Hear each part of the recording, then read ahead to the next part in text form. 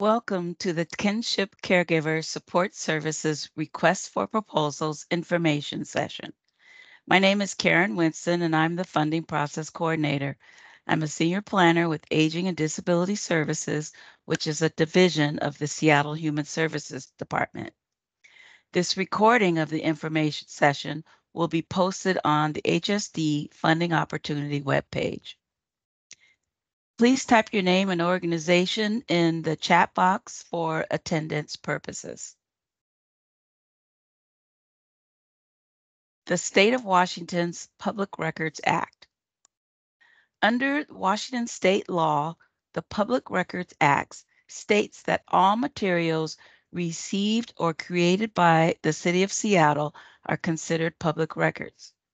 These records include, but are not limited to, the RFP or RFQ narrative responses, budget worksheets, board rosters, and other RFP, RFQ materials, including written or electronic correspondence.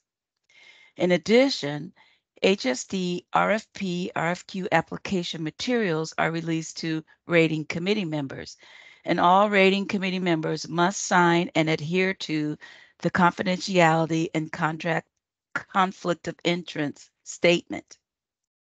Personal identifiable information entered on these materials are subject to the Washington Public Records Act and may be subject to disclosure to a third-party requester.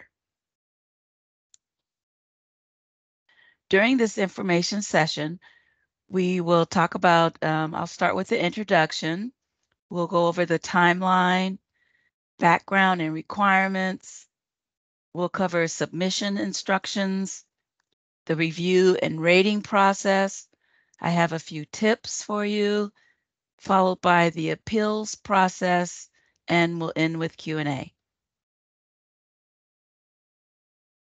The 2024 Kinship Caregiver Support Services Request for Proposals is an open and competitive funding process. Approximately $274,000 is available through the State Kinship Navigator Older Americans Act Title III-E, which is Services for Grandparents. Seattle general funds may also be allocated when the 2024 budgets are finalized. Funding awards will be made for the period of January 1st, 2025 through December 31st, 2025. While it is the city's intention to renew agreements resulting from this funding opportunity on an annual basis through the 2028 program year, all future funding will be contingent upon performance and funding availability. Now here's the timeline. The funding opportunity was released on February 5th. Today is the information session, February 14th. The last day to submit questions about the RFP is Friday, March 1st by 5 p.m. Questions should be submitted via email only to me at karen.winston@seattle.gov. The most important date is the application deadline, which is March 15th. Applications are to be submitted by 12 p.m. The rating and review process will take place from April 1st to April 15th. If the rating panel needs clarification for any of the proposals, we will conduct virtual interviews to address their questions, and those will be conducted on Friday, May 3rd, 2024. Awards will be announced on June 24th, and the contract start dates will be on January 1st, 2025.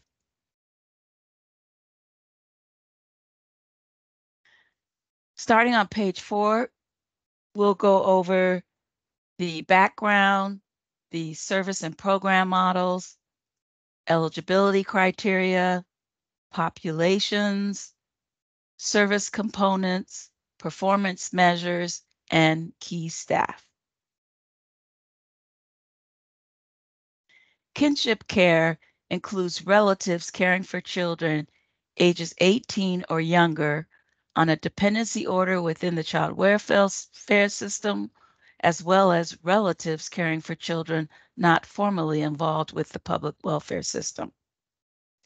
According to census data, about half of the grandparents who are responsible for grandchildren are ages 60 and older.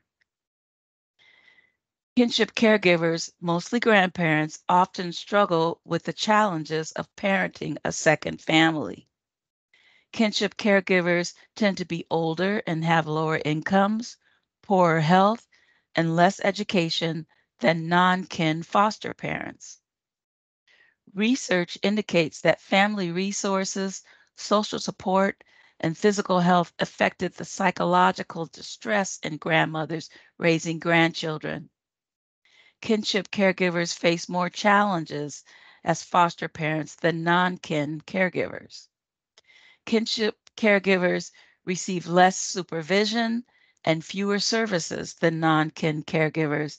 Thus, kin may not receive the support they need to nurture the children in their care, even though their needs for support may be greater. Starting on page 5 through 7 are the service and program models. HSD will invest in 3 program models for kinship caregivers: the Kinship Navigator, the Kinship Collaboration Coordinator, and the Kinship Caregiver Support Program.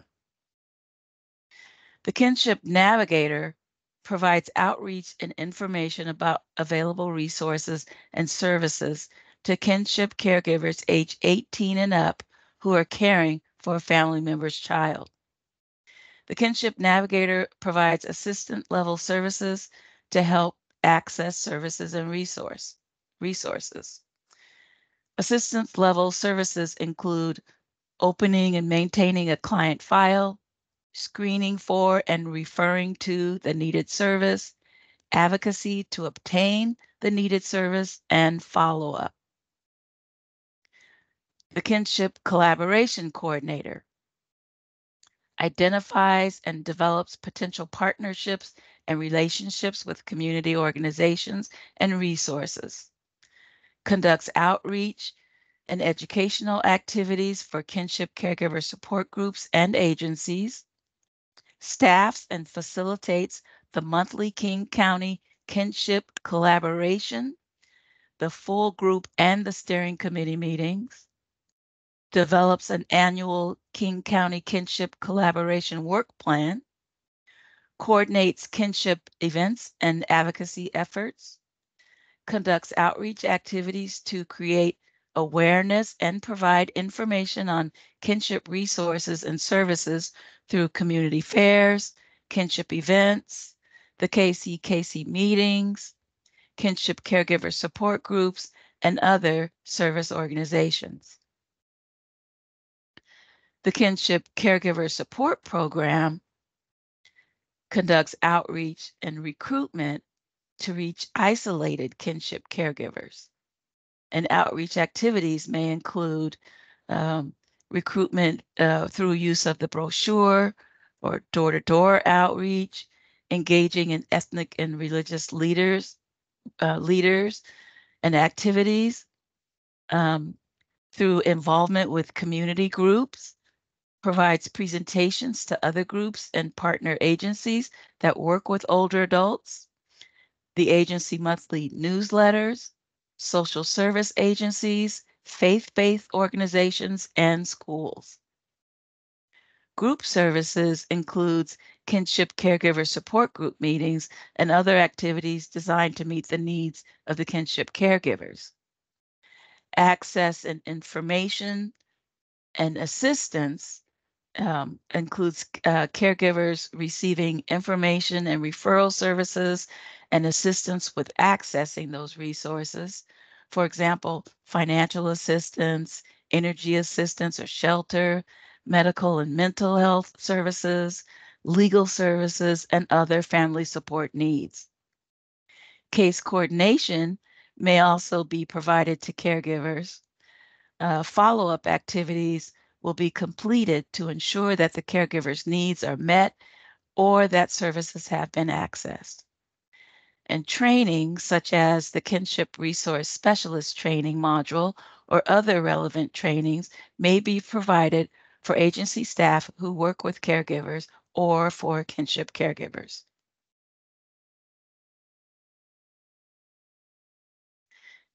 The overarching goal of these programs is to reduce the physical and emotional stress experienced by kinship caregivers. Another goal is to stabilize and support the living situations of kinship caregivers and the children in their care. Eligible, eligible participants must be someone who is providing informal versus formal kinship care for another family member's child, age 18 or younger. For the Kinship Navigator program, caregivers must be age 18 or older. For the Kinship Caregiver Support Program, caregivers must be ages 55 and older. Caregivers must be King County residents for all three program components. Priority populations and focus populations for this funding are based on HSD's results-based accountability framework and ensures that the department's investments are dedicated to addressing disparities in these populations. Persons eligible to receive funding for the Kinship Caregiver Support Program includes a grandparent or step-grandparent or other adult relative who is raising a child or children age 18 or younger. And the asterisk there refers to one exception, and this is unless the youth is older than 18, but attends a high school and has documentation to verify that they are enrolled in the school. They're related by blood or marriage to the child or children and living with the child or children in Washington State and the primary caregiver of the child or children because the biological or adoptive parents are unable or unwilling to serve as the primary caregiver for the child or children. And the parent or parents is consistently absent from the home, raising the child or children either with a legal relationship, such as a legal custody, adoption, or informally, and at risk of not being able to continue the kinship caregiver without additional financial support services. Lastly, communities of color, including immigrants and refugees.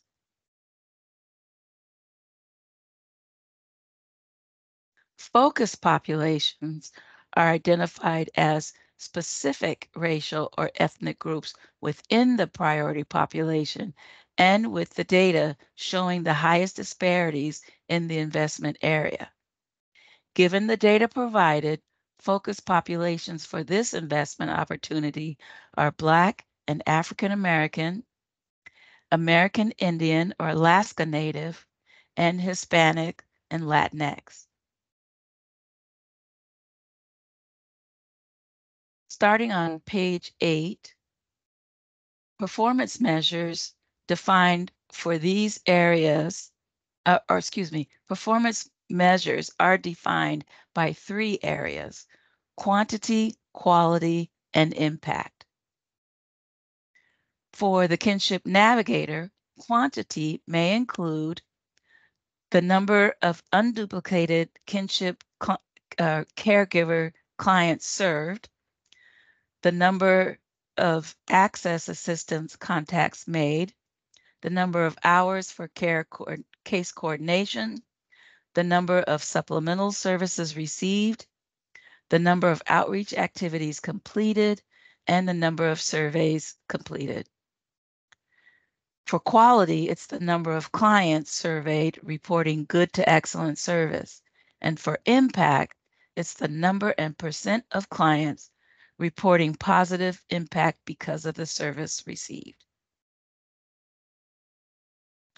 For the Kinship Collaboration Coordinator, quantity may include the number of kinship events or meetings coordinated with the King County Kinship Collaborative and kinship support groups, the number of outreach activities for kinship caregiver support groups and agencies. For quality, it's the number of new partnerships established with community organizations. And for impact, it's the number of caregivers that continue to provide for the children in their care. For the Kinship Caregiver Support Program, quantity may include the number of unduplicated caregivers served, the number of support group hours, the number of access assistance contacts made, the number of hours of case coordination, the number of outreach activities, the number of trainings, and the numbers of surveys completed. Quality includes the number of clients surveyed, reporting good to excellent service. Impact includes the number of clients reporting positive impact because of the services. For reporting, HSD will collect information through surveys and GetCare. GetCare is a data system used as a state data system used by all area agencies on aging to track and report services funded through the Older American Act and other state and federal sources. Applicants must be able to collect and report participant level data in GetCare.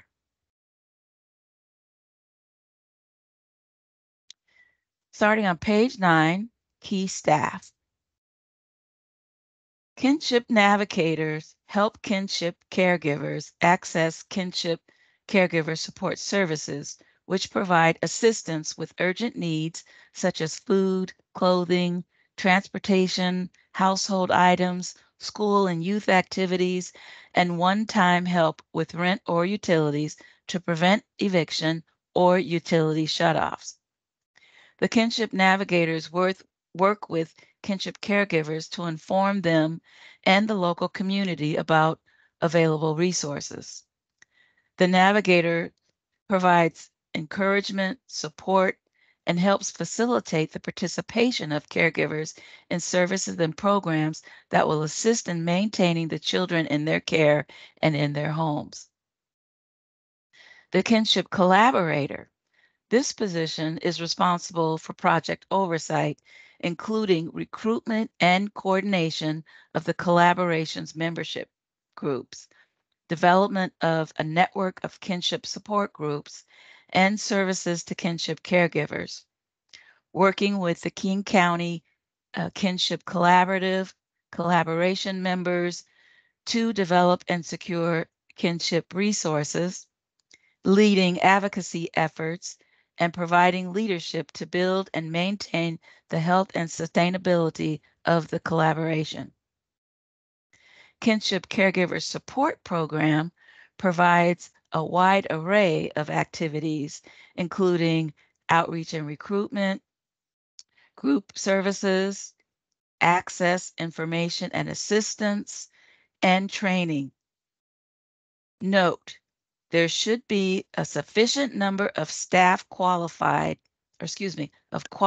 staff to effectively perform the activity proposed. Let me read that again. There should be a sufficient number of qualified staff to effectively perform the activities proposed. Next, we'll talk about the application. Applications are due on Friday, March 15th by 12 p.m. You can submit your application in 2 ways. The first is through the HSD online submission system, and a link is provided. HSD advises uploading proposed documents or proposal documents several hours prior to the deadline in case you encounter an issue with your internet connectivity. HSD is not responsible for ensuring that applications are received by the deadline. If you encounter issues with the online submission system, please email SOLA Plumature at sola.plumature@seattle.gov. The second option is to submit your proposal via email to HSD_RFP_email_submissions@seattle.gov.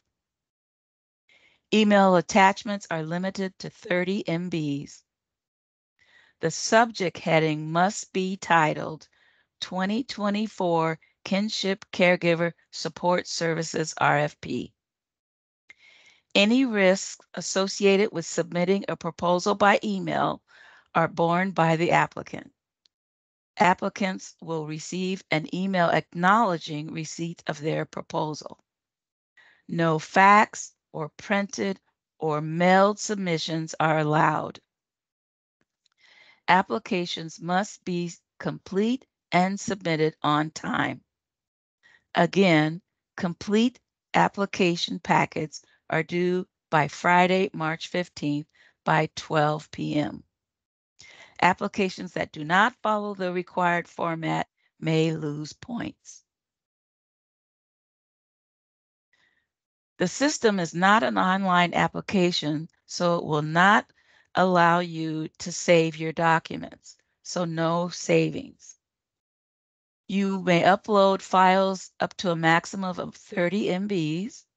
Acceptable file types include PDFs, docs, docx, RTF, XLS, or XLSX. There are no required fields to be, there are required fields to be completed. So ensure that you allow sufficient time to complete the steps in order to submit your application by the deadline. The system will automatically send a confirmation to all email addresses that you enter.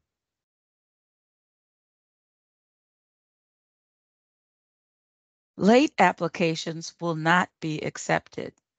HSD is not responsible for ensuring that applications are received by the deadline.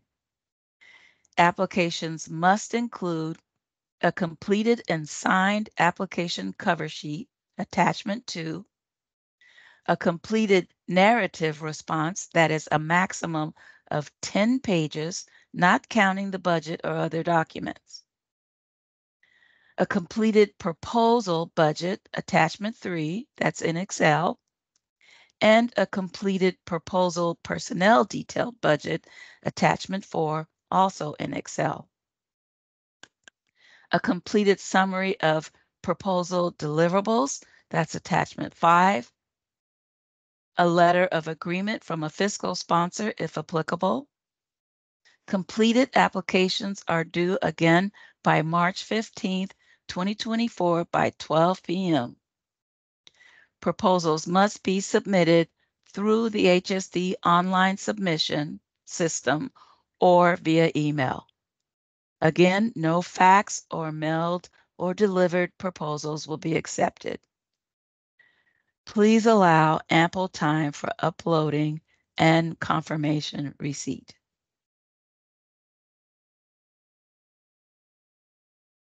Financial documents, it says page 18 there, but just ignore that. Financial documents are collected for awarded applicants post-award letter. Agencies for which we have incomplete or no financial and/or insurance documents will be notified by the coordinator and required to submit all requested documents within 4 business days from the date of the written request.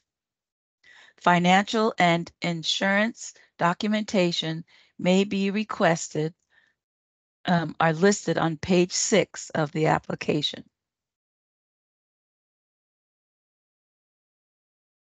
fiscal sponsors, if applicable. Applicants that have a fiscal sponsor must ensure that the fiscal sponsor can meet all criteria as listed in the HSD fiscal sponsor requirements document. Fiscal sponsors are required to comply with all HSD contracting requirements and the Master Agency Services Agreement. Fiscal sponsors are required to submit financial documents to HSD as outlined in the application and/or at the request of the RFP coordinator. Full details on the fiscal sponsor requirements can be found on the HSD Funding Opportunity website.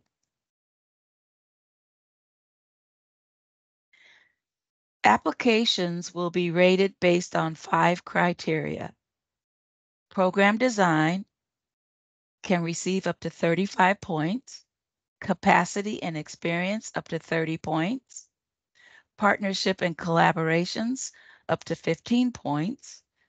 Culturally responsive services up to 20 points. Budgets and leveraging will not be rated for a total of 100 points.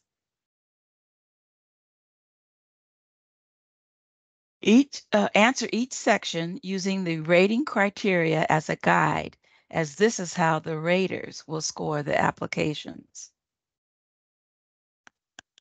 Once applications are submitted, the rating committee will review all applications. If the rating committee has questions, interviews will be scheduled on May 5th to address any clarifying questions. Final recommendations will be submitted to the HSD director, and an agency and public announcement will be released, and the fiscal review.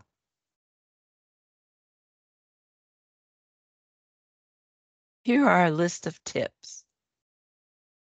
Please follow the required format defined in the guidelines. Be specific, detailed, and concise. Answer all questions in the context of your proposed program. Submit an accurate budget using Excel templates and double check your numbers. Check the website regularly as updates and changes could be made. Have someone read your application before you submit it. Be sure to meet the 10-page limit. Use the application submission checklist. Start early and allow time for the submission process. Review the online submission assistance page for helpful information. A link is listed there. And email your questions by the Q&A deadline, again, which is March 1st by 5 p.m. To me at karen.winston@seattle.gov. Now for the appeal process. If you would like to appeal the decision, you may appeal based on only 2 criteria.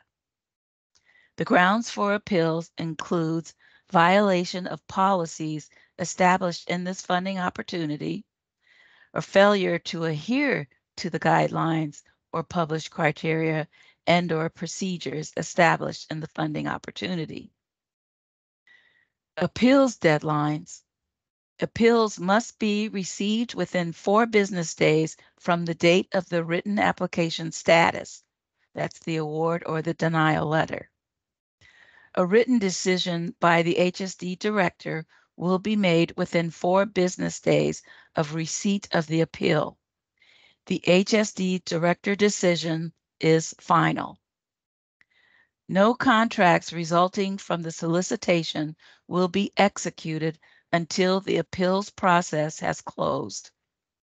An appeal may not prevent HSD from issuing an interim contract for services to meet the important needs of the client. Questions? Please email me at karen.winston@seattle.gov. prior to Friday, March 1st. Again, that's the deadline, March 1st at 5 p.m. Question and answers will all be posted on the HSD Funding Opportunity webpage, so be sure to check the webpage regularly.